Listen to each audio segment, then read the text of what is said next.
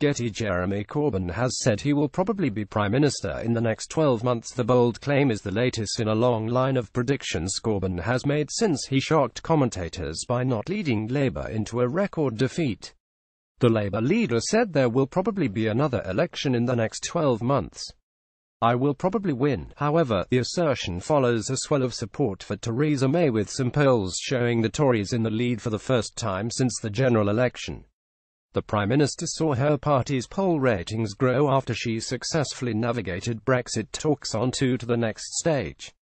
Mrs May had to contend with a last-minute roadblock of the DUP after they blocked the initial deal, forcing the Tory leader into a scramble to secure an 11-tower agreement. A recent YouGov poll showed the government had clawed back the biggest share of support, standing on 42%, while Labour held 41% support. The same poll also showed the Prime Minister was 10% more popular with voters on a personal rating.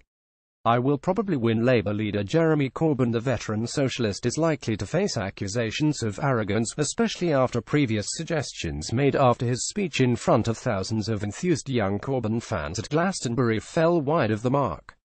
He reportedly told the festival's founder he would be in number 10 by Christmas, as well as saying that his party were on the threshold of power and repeatedly claiming he was ready to lead. During the interview with Grazia, where Corbyn predicted he would probably win, the leader was also asked his opinion on Prince Harry and Meghan Markle's wedding. Monday, June 26, 2017, Labour leader Jeremy Corbyn in the Greenpeace area at Glastonbury Festival. He said she was clearly a very decent person, but insisted the royals should cover all the costs, including the extensive security bill which will be paid by the taxpayer. Mr. Corbyn said weddings come pretty pricey, I understand, but I think the cost should be borne by the family themselves. Labour frontbencher Emily Thornberry was grilled over Labour's popularity in the polls during a tense clash with a BBC host. The BBC presenter asked whether the Labour Party should be doing better as Ms. Thornberry criticised the government. Asked if they should be further ahead given the government's struggles, Ms. Thornberry argued the Labour Party were ready for another election and believed they were electable.